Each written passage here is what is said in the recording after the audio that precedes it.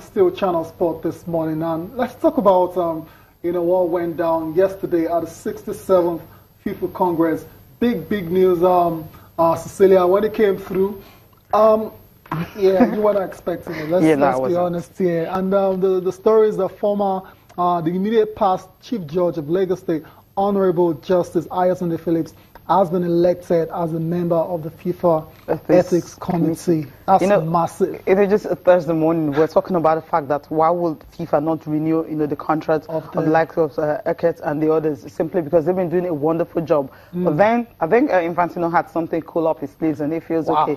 The tenure is over. He doesn't need to renew it. He wants new people from different, from across the world, and even pick an African, two Africans, one from South Africa, and of course the Nigerian, and right here in Lagos, former Chief Justice of Lagos State, Justice Ayotunde Phillips, as a member of FIFA Ethics Committee. So this is really it's a huge. big deal, Cecilia. Justice Phillips' election, along with 5 others, was ratified, like we said, at the FIFA Congress, at the 67th FIFA Congress in Bahrain on Thursday. She will serve as a member of the chamber as well too. And it's a major news and big deal for Nigeria and Africa. The only African in the cabinet, because I felt you have others from South America, Colombia and everywhere, American Samoa, but then she is the only one from Africa. And to note that the way the FIFA have actually opened up when it comes to transparency and trying to bring credibility back to it.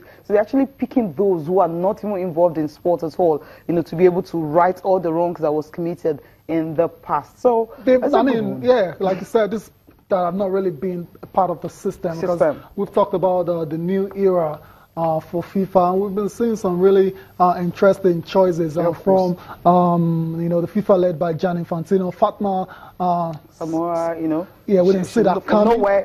You have a Secretary General, which it wasn't. it couldn't have happened before because you wouldn't even get to look in at all. But right now, you're having issues like that. having people of integrity. They're choosing. So for them to have been able to choose a Justice Ayotunde Phillips, it simply means she is really highly respected. That's what it means. We're talking about FIFA Ethics Committee, not just any other one. These are the guys that are in charge of, probing all the corruption charges and everything, unearthing dirty deals and all that were done in the past.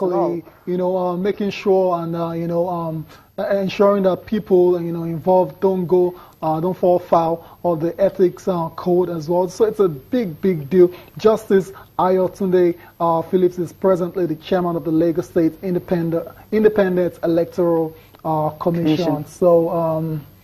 What more can we say? Congratulations to her. To you and make Nigeria proud. Yeah, definitely. I know she would do that. Now, still talking about the Ethics Committee, Infantino has been reacting to what people have been saying, the media especially, because he feels the media is actually taking it out of context. Just look at the truth, not the alternate truth.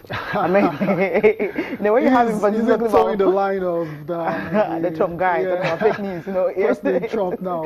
When you have trying to take the alternate truth and not the real truth, but he feels those who write should always check the facts, especially those who give them the information before they go on and publish. Because according to him, he's the most scrutinized person right now in the world. Not even the American president. So every statement he made is being checked. Every decision he's taken is being checked and checked over and over again to see. I remember we started saying, does it mean he had something to hide where we have to remove those who have been in charge, and they have about close to 500 cases pending. So those are some of the issues that were raised. But then Infantino is trying to clarify everything, saying that, look, just give us a chance. We're all really trying.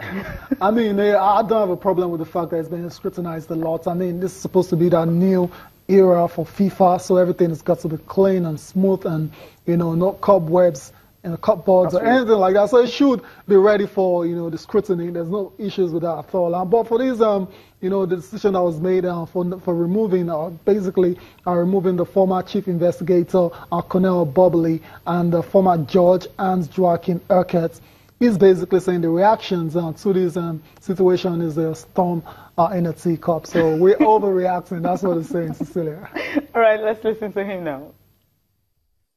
These new members, so I don't think we should make a tragedy out of it on one way or another.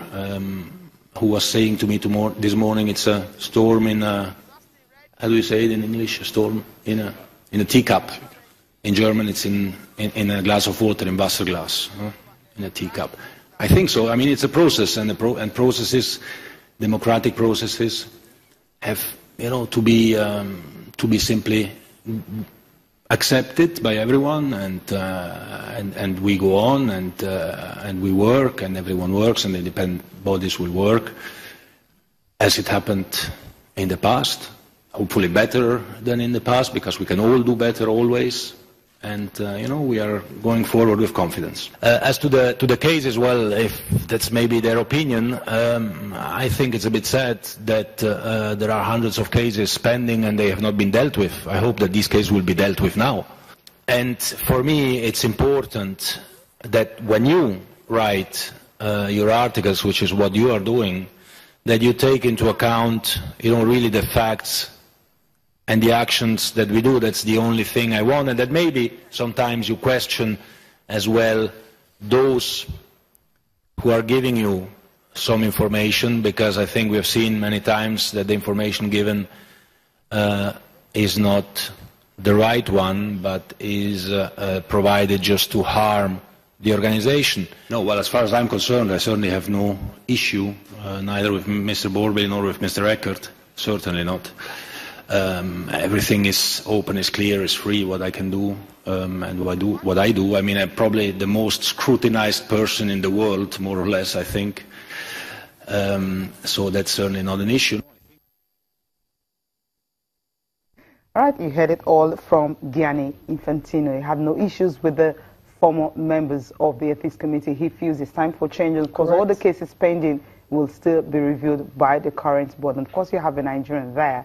A female like that. Yeah. No, I mean, yeah, that's it. And, it is what it is, and hopefully all the pending investigations are, are concluded, and whoever is, guilty or not, prosecuted. Yeah, exactly. That's the way this is. Okay. So, media, just stop the bashing.